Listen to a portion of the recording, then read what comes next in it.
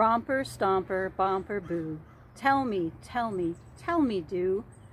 Magic mirror, tell me today, did all my friends have fun at play? I see Graham and Denise, and I see Rob and Gina. I see Carol and Carol. I see Phyllis and Chris and Erica, and I see you too. Did you have fun today? Not having as much fun as usual these days with the stay-at-home order, but we can still learn together. We can still share some music together and share the Word of God together. Let's begin by praying. Dear Heavenly Father, thank you for today. In spite of everything, we still say thank you. We thank you for spring, for rain, for new growth. We thank you for new family members and the chance to say goodbye to the ones we've lost. Please be with us wherever we are right now and wherever we find ourselves in the coming week. Give us wisdom and grace and peace. In Jesus' name I pray. Amen. We've talked before about the fact that in Scripture, people's names often meant more than just the sound that you made if you wanted to get their attention. It wasn't just what they wrote on the "My name is" sticker on their shirt, or what it said on their driver's license so you'd know whose it was. Very often, for the people who experienced those lives and recorded them in Scripture, a person's name rose out of something that was true about who they were, about something that had happened to them, or about the circumstances surrounding their birth, which sometimes was good and sometimes was bad, but it was very revealing about who they were and what their life was. And the same is true of God. When we say the word God, well, that could mean any number of things to any number of groups of people. But in Scripture, God introduces himself first by just saying, I am. That's the first name he gives himself to anyone. And throughout Scripture, people start adding descriptors after that. I am. So rather than just calling him Yahweh, they would call him Yahweh, something else, as he revealed more of who he was through his actions and through what he had to say to humanity. For example, this morning we're looking at the name that is in English often pronounced Jehovah Jireh.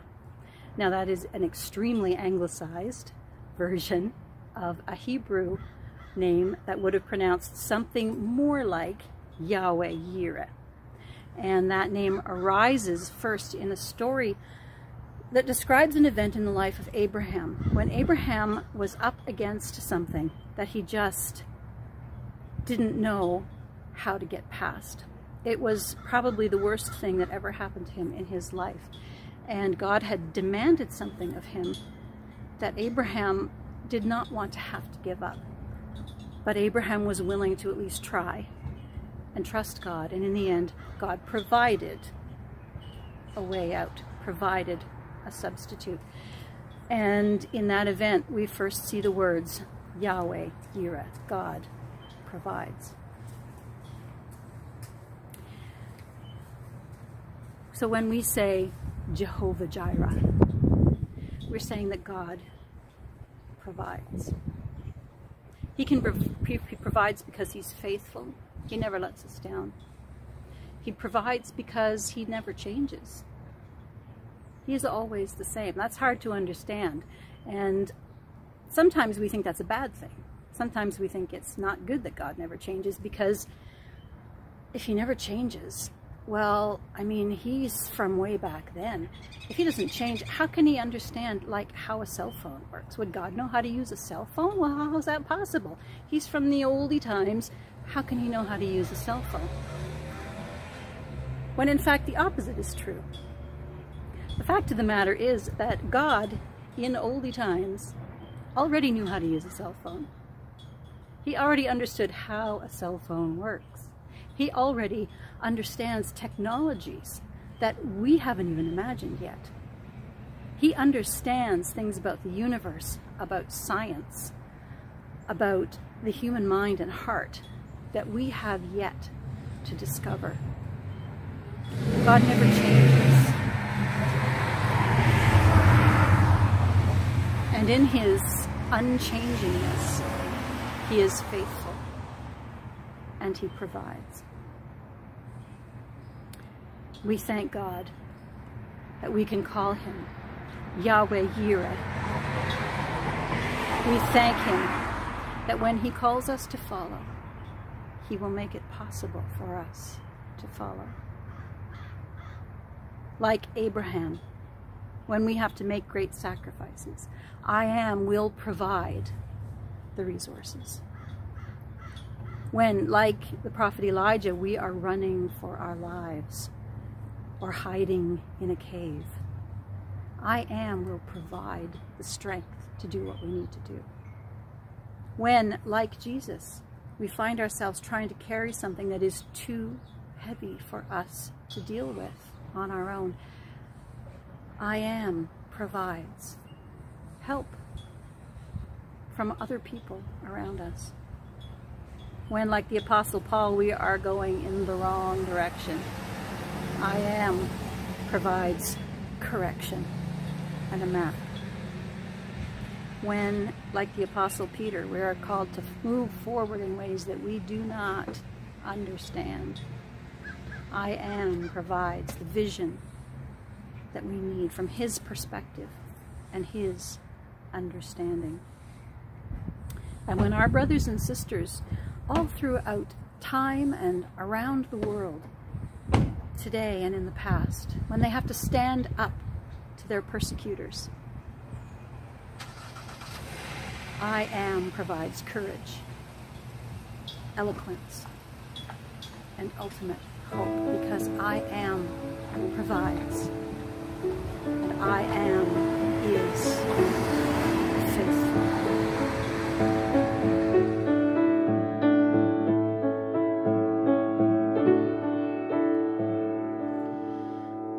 Great is thy faithfulness, O God, my Father.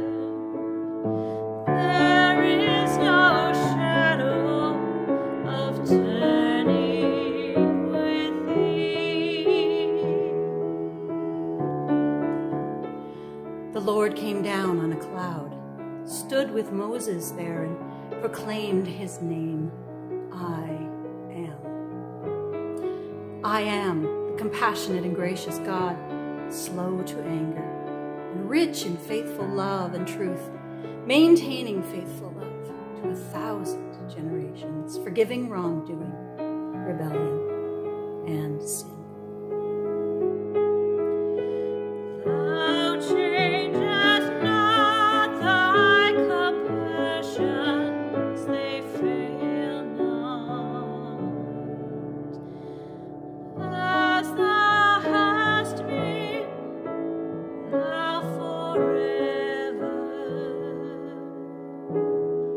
wilt be.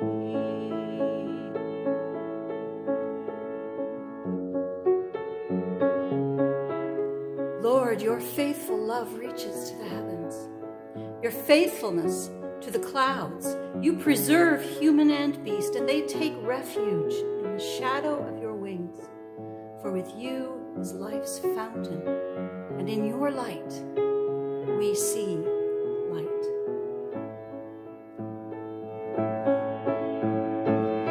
Great is thy faithfulness, great is thy faithfulness.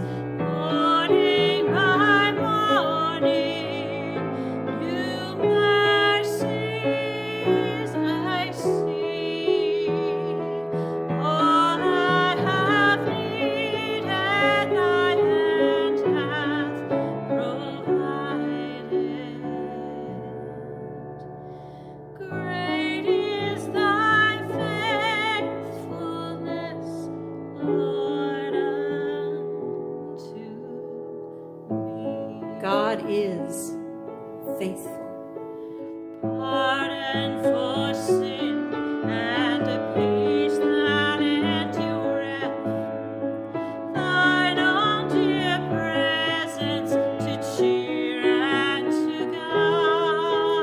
allow you to be tempted beyond what you are able to bear, but when temptation comes, He will also provide a way of escape. For today and bright hope for tomorrow. Blessings are mine with 10,000 beside. I am persuaded that not even death or life, angels or rulers, things present or things to come, hostile powers, height and depth, or any created thing will have the power to separate us from the love of God that is in Christ Jesus, our Lord. Great is thy faithfulness. Great is thy faithfulness. Morning by morning, new mercies I see. All I have needed, thy hand hath provided. Great is thy faithfulness. Great is thy faithfulness.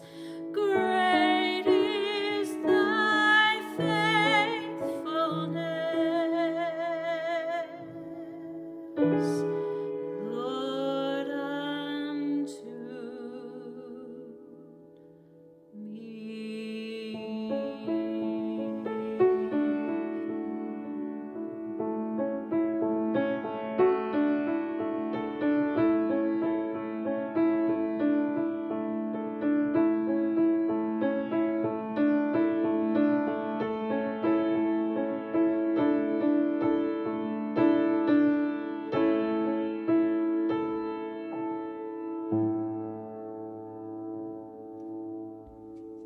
John 20:19-31.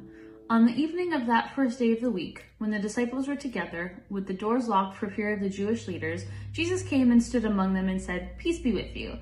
After he said this, he showed them his hands and his side. The disciples were overjoyed when they saw the Lord. Again, Jesus said, "Peace be with you. As the Father has sent me, I am sending you." And with that, he breathed on them and said, "Receive the Holy Spirit. If you forgive anyone's sins, their sins are forgiven. If you do not forgive them, they are not forgiven." Now Thomas, one of the 12, was not the disciples when Jesus came. So the other disciples told him, "We have seen the Lord." But he said to them, "Unless I see the nail marks on his hands, and put my finger where the nails were, and put my hand into his side, I will not believe." A week later, his disciples were in the house again, and Thomas was with them. Though the doors were locked, Jesus came and stood among them and said, "Peace be with you." Then he said to Thomas, "Put your finger here. See my hands. Reach out your hand and put it into my side. Stop doubting and believe." Thomas said to him, "My Lord and my God." Then Jesus told him, "Because you have seen me, you have believed. Blessed are those who have not seen and yet have believed."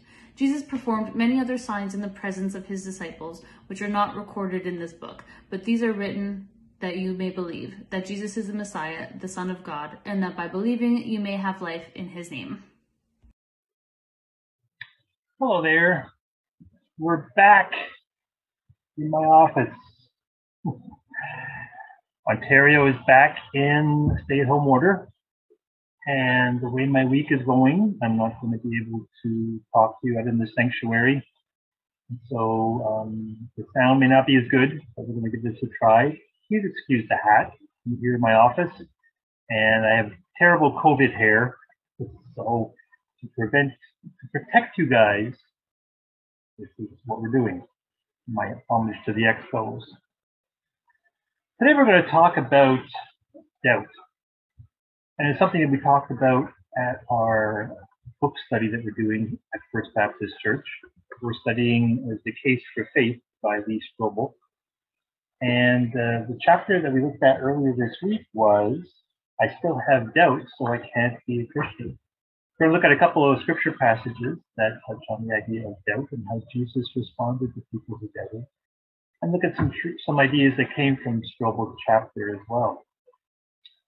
Sometimes if we're honest with ourselves, if we think about the doubts that we have, whether we are Christians and we still have doubts, or maybe we're not believers yet, and you say, you know what, I can't believe because I have all these doubts, and I can't believe it. There's a few things I want to suggest, and Lee Strobel suggests in his book as well. The first thing is to take a look at the things that could be underlying the doubt.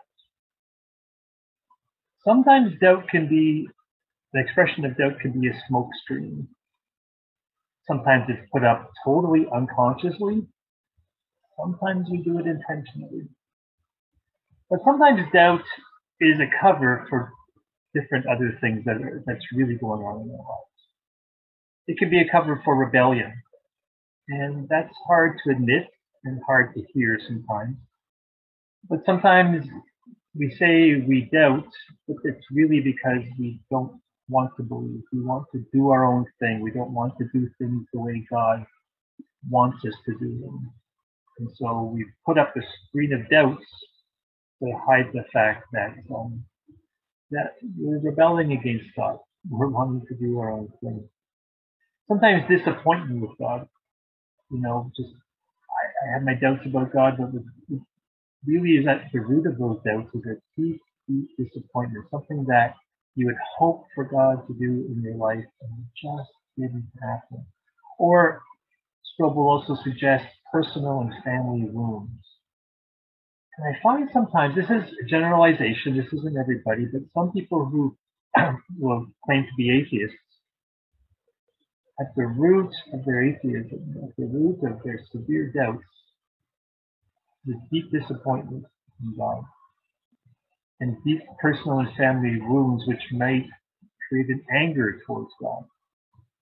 There's some people who I've heard say that they know they're not an atheist because God must exist because they're so angry at him. And so sometimes, rather than dealing with the smoke screen of doubt, we have to deal with the disappointment and the wounds and the hurts. Sometimes there are intellectual doubts, and those can be legit, and you have to kind of work through those. God didn't tell us to park our brains at the door. But there are times, I think, when we hold Christianity and religion and faith to a higher standard of proof than we hold some other things. We are willing to take the COVID vaccine or any vaccine, the flu vaccine, based upon the word of the doctors and the health experts. We don't have to fully understand how it works or fully grasp it. We have faith. I don't fully grasp how electricity works, but I know if I flick that light switch on over there, the light will go on. Sometimes when it comes to Christianity, we feel like it has to be proven beyond the shadow of a doubt. And it's hard to prove something infinite to the satisfaction of our finite minds. And so the challenge sometimes with our intellectual doubts is to come to a place where there's an acceptable level of inability to answer things. And for some people, that's just really hard to accept. We'll touch on that a little bit later towards the end. But the thing about faith and the scriptures and Christianity is it is so complex that there are books, entire libraries written about Christ and the scriptures. And yet it's something so simple. Where Jesus said, if you have the faith of a little child, you inherit the kingdom of God. Sometimes the seasons of our lives can be at the root of doubt. And it's not so much that we thought about stuff and we've fallen into doubt, but we've gotten so busy in our lives.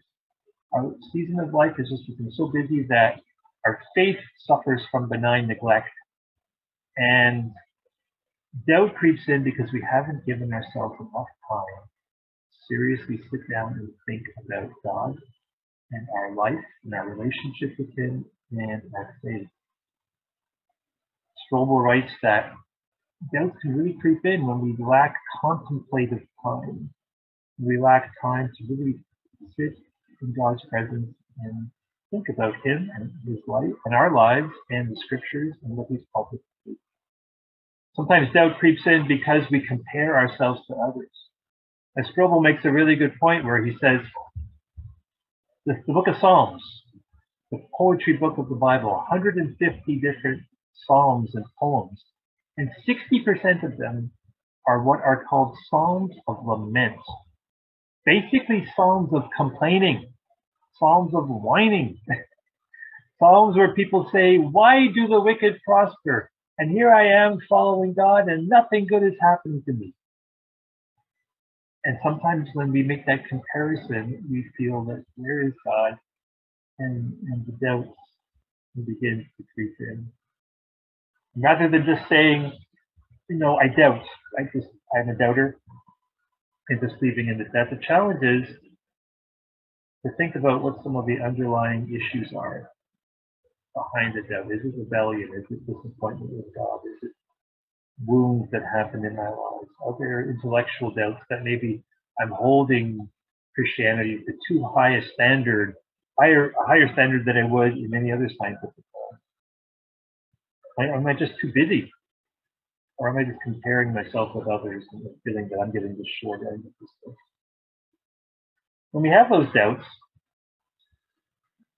we can think, well, God wouldn't want me around if I doubt him, and I doubt that he'd be very happy about that. But in the passage we've heard read from the Gospel of John, which happened just after Jesus' crucifixion, which we celebrated last week, we hear about Thomas, one of Jesus' disciples, who wouldn't believe that Jesus had risen from the dead until he saw him with his own eyes. But even beyond that, till he put his hands into the nail prints in the wrists and the wound in his side where the spear went in. So Thomas could have sensory proof that there was Jesus risen from the dead. He wouldn't believe. And so the passage tells us that Jesus appeared before his disciples, and that Thomas was there. And Jesus says, peace be to you. And then he turns right to Thomas. And he didn't say, Thomas, I told you I was going to rise from the dead. I told you if they destroyed the temple in 3 days, I would build it back together. Weren't you listening? How dare you doubt me? No. He said, Thomas, come here. Here, feel this. Here, look at this. Feel this. Jesus displayed grace towards Thomas. He was not angry, wasn't finger wagging at him. And he gave Thomas what he needed. I think sometimes we sell God short a little bit. We don't realize that he wants to meet us where we are. I mean, ultimately, to have a relationship with God, we have to go to where he is, to the foot of the cross, and accept his forgiveness. And as he draws us to that place, he goes to where we are. He gives us what we need. For some people, it is an intellectual answer. For some people, it is a feeling of a deep-seated wound. There's all different things that we need. This passage from Thomas tells me that Jesus is willing to give it. But then he also taught Thomas a lesson. He said, this is good. I'm glad that you believe now that you have had your proof answered. But he said, blessed are those who have not seen and yet believe. So he's challenging Thomas and his disciples going forward about what faith really is. Faith is the evidence of things not seen. If you could see it and fully understand it, and fully know what it's all about, then it's not faith, it's knowledge. There's a lot of knowledge that goes into the Christian faith. At some point, there's always this leap of faith, beyond our doubts and over our doubts. and into faith. And these two can live together. Now, there's another passage in Scriptures in Mark 9 where a man comes to Jesus and asks Jesus to come and heal his demon-possessed son. And Jesus says, well, if you believe, all things are possible. And the man responds, I believe. Help me overcome my unbelief. Paradox, right? Does that make sense? Yeah, I believe. But I don't believe. I believe. Help me overcome my unbelief. These things coexisted in that same person, and he expressed his belief in Christ. And he also expressed his human doubt. But he didn't live in that doubt. He didn't stay there. He took it to Jesus and said, help me. Help me with the parts of this faith story that I don't get yet. A lot of it I believe. And I believe enough that you can heal my son. Jesus did. Lord, help me with these parts that I don't get yet. Belief and unbelief kind of mix together. Now, it wasn't just toxic doubt. Toxic doubt is when you live in that doubt and you become cynical and you become, because more than a smoke screen, it actually becomes a screen, a wall that you cannot get past. And I think we need to guard against that point where we cross that line. There is a tipping point where a healthy doubt crosses over into toxic doubt. And we really need to guard against that. But God wants to help us through those times of doubt. Build faith inside. Strobel suggests a few ways to build up faith and deal with doubt. He says that faith is an act of the will. At some point, you just have to decide. At some point, you just have to choose. And so, at some point, we have to say, well, even though there are some lingering doubts on the periphery, I still understand enough that I believe enough and have enough faith that I can jump in and make that decision. God's not going to drag us kicking and screaming into faith. It's got to be an act of the will. Strobel suggests get around people who have faith. Listen to music, read books, be with people who have come to the point of moving beyond doubts to their faith. Even though they may hold on to some things that they're not sure about, their faith is strong. And they've built it up over time. And that can be contagious and encouraging and affirming. And so as we spend time with people of faith, it encourages our own faith. Strobel also says, be careful not to put faith in faith. You hear some songs sometimes, even some Christian songs, that it's like, just have faith. But faith in what? Faith in faith itself is kind of like circular. I heard it once said that, talking about people who are very sincere. And he said, well, you can be sincere, but you can be sincerely wrong. You can have great faith, but if you put the faith in something that's not worthy of your faith, and that won't actually work, then what good is the faith? The Bible says if you have faith like a mustard seed, you move mountains. It's not about the amount of faith you have, it's about who you put your faith in. So there's a caution there. It's not about putting your faith in faith. It's about putting that faith in God. I believe, but help my unbelief. I believe that that's a place that we can live in. To have that faith in Christ. Still wonder about some stuff, but to take it to God and ask for God's help to be able to deal with it. There's a story of two evangelists that Lee Strobel touches on. Charles Templeton and Billy Graham. Both worked for an organization that I used to work for, Youth for Christ. They were two of the top evangelists with Youth for Christ in the late 1940s and early 50s. Templeton from Canada, Graham from the southern US. And if you ask people back then who was going to be the next great evangelist, make a difference for Christ in the gospel throughout the world, people would have said, well, Graham's pretty good, but it's going to be this Templeton. There came a point when Templeton had doubts. And he took them to Billy Graham and said, I need to get these dealt with. That's a good thing. And Templeton said, well, I'm going to get more education. I need some answers. I need some intellectual answers. And so he enrolled at Princeton, which an education is a good thing.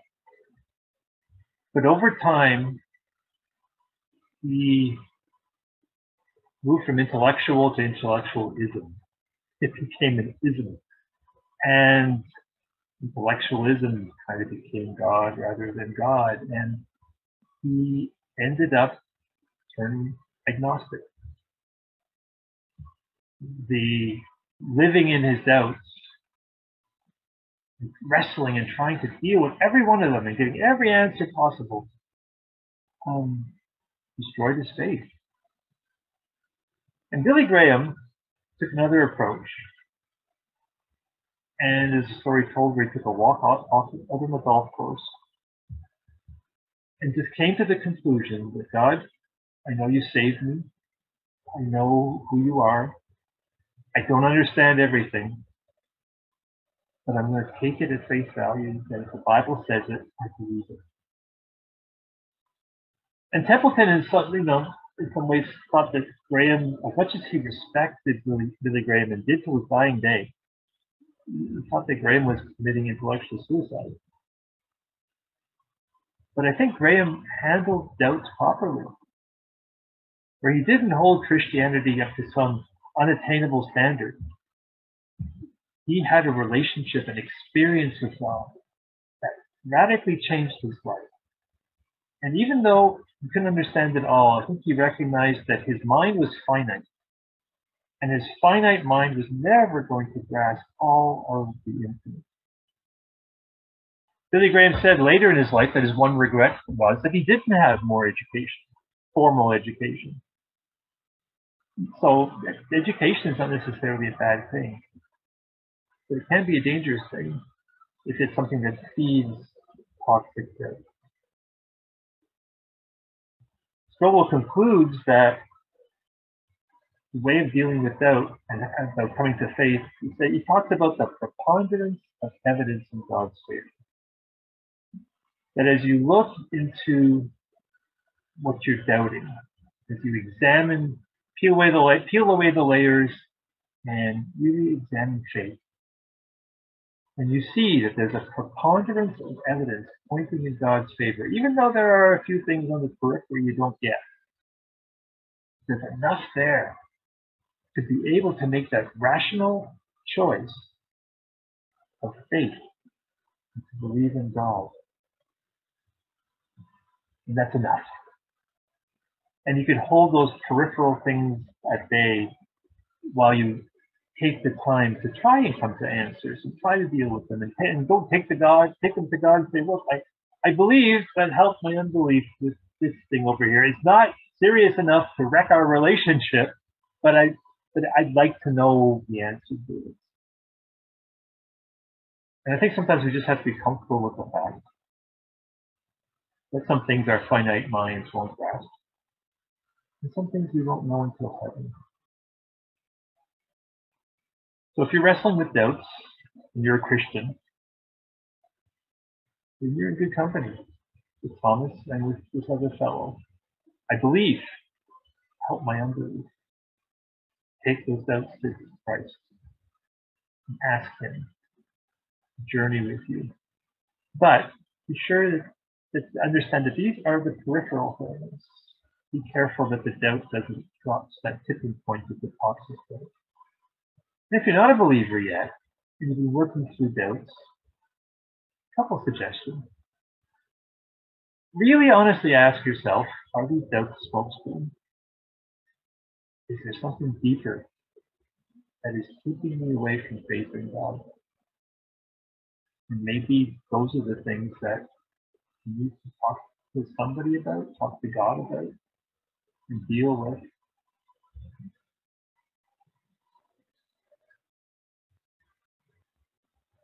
And then know that when we come to God with our doubts, like the way he treated Thomas, he's not going to get angry at you. He's going to show grace. He's going to show love. He's going to gently direct you towards the answers that you need. And you may not get all the answers you need, but ask yourself, am I holding this to a higher standard than anything else I hold in my life? And does the preponderance of evidence, the evidence I see in creation around me, the evidence I see in changed lives around me, the evidence I feel and sense in my conscience as the Holy Spirit speaks to me, the evidence of scriptures and how reliable they are. Even if I can't answer all the questions on the surface, does the preponderance of evidence point to a rational decision of faith in God? If it does, take the leap of faith. And I promise you, you won't regret it. You'll begin to live the life that God created you to live. Father, help us in our times of doubt to turn them over to you. Help us, Lord, to get around people of faith and books and music and different things that can encourage our faith in those times when we doubt. Help us, Lord, to distinguish between the peripheral issues and the core issues. Help us, Lord, to peel back the layers of doubt and really understand maybe why we are feeling this way. And Lord, just thank you for the gift of faith that you give us. And that just the faith of a mustard seed is enough. Lord, may we always be able to say when we do face our doubts, I believe, Lord, help me to overcome my unbelief. In Jesus' name, amen.